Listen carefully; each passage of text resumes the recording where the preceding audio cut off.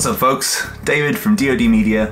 It has been ages since I've made a video. The reason for that being that I was on a honeymoon for 2.5 months. And I apologize for not making anything during that time, but I'm back and today I'm going to tell you about the PickWhip function in After Effects.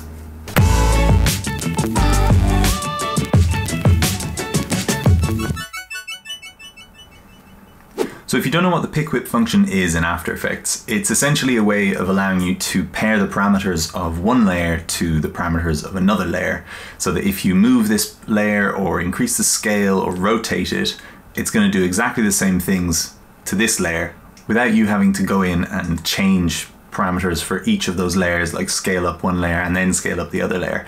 It'll basically mimic one layer's actions on another. Great, it's called parenting essentially, because the parent and the child, yeah, you get it. But that's a really simplistic use of the PickWhip tool, of the parenting tool.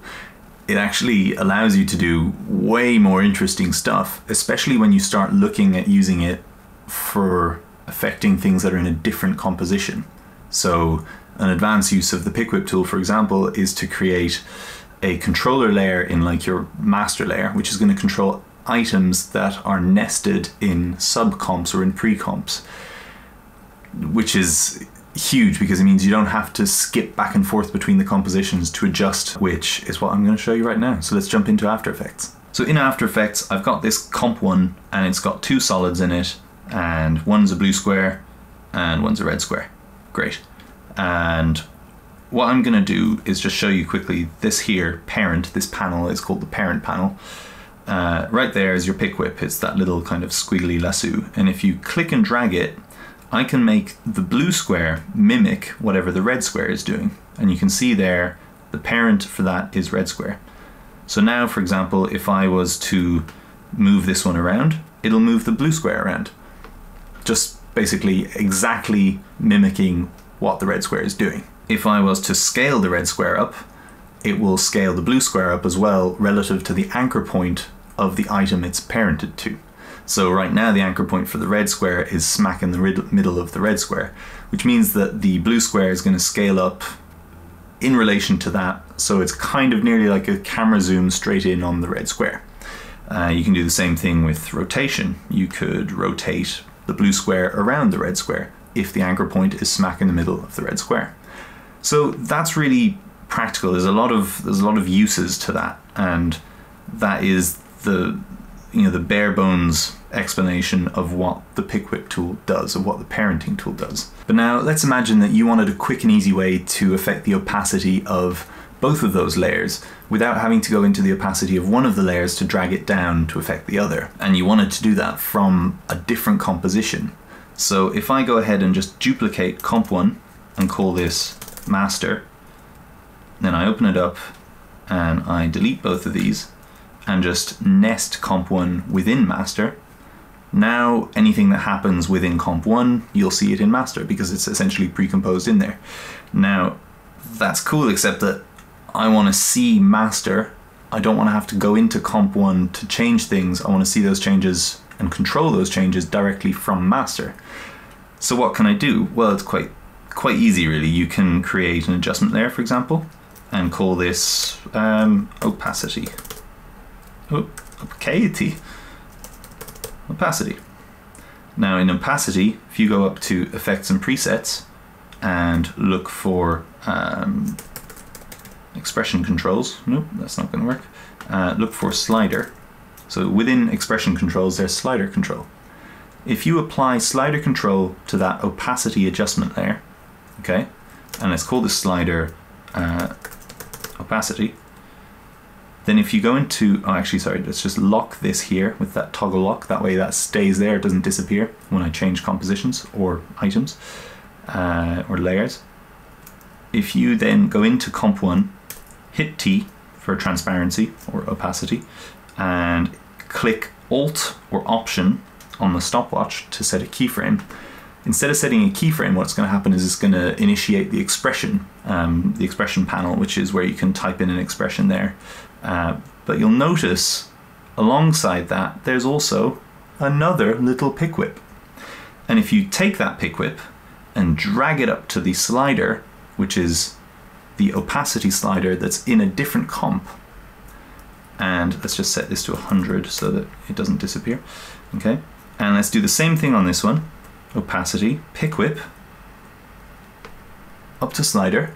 Okay, then if we change back to master and you drop down your little slider there, now from the master comp I'm able to affect the opacity of those two layers, even though those two layers are in a different composition. Okay, so now say you wanted to have a second item underneath that comp, comp 1, that's nested in master, which is also affected by that opacity slider, except that here it's not the opacity, it's the scale that you want to affect. Well, that's quite simple. You just, you duplicate that, comp 1, so now you have comp 2. Within comp 2, let's just go and change the color of these so we're not confused. Make a pink one, and we'll make a green one. Okay, there we go. What we just need to do is get rid of these opacity expressions so that the slider isn't affecting the opacity, and instead we'll go with scale. And again, let's come over here to this one, which is still locked. We're going to hit Alt or Option, PickWhip it up to slider, Alt or Option, PickWhip it up to slider, and then master. They're not there because I haven't put them in the master comp. Bring them into the master comp. Okay, they're directly behind those, so let's actually rotate those by 90 degrees. There we go, there's our 4 items which are separated into 2 comps. And now if I drag this down, the opacity of 2 of them fades, while the scale of 2 others increases and decreases.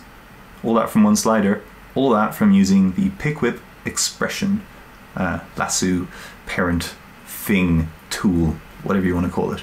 So you can imagine there are a lot of practicalities to this, especially if you want to reduce the clutter on one of your compositions, like your master composition. If you want to reduce the clutter of having loads and loads of objects on there, you can pre-compose them, make that quick PickWhip expression, and control it all from a single layer or multiple layers or whatever you want. You can put as many slider effects or expression controls on that one adjustment layer and use that all to control your entire composition, your entire project.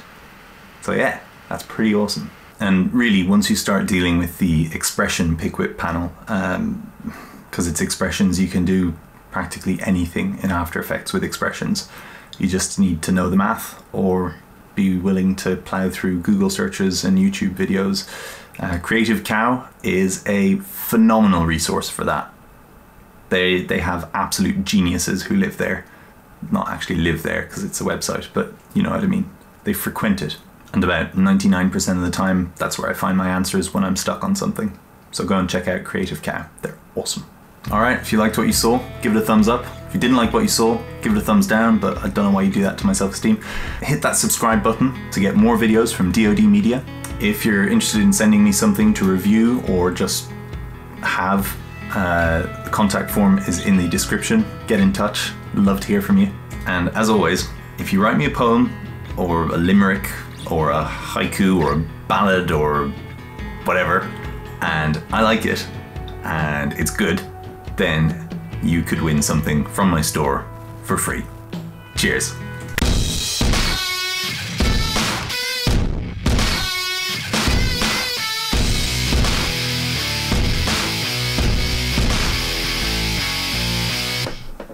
Just realized what I look like with a beard.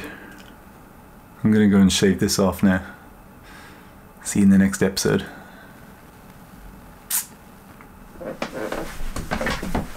PickWhip.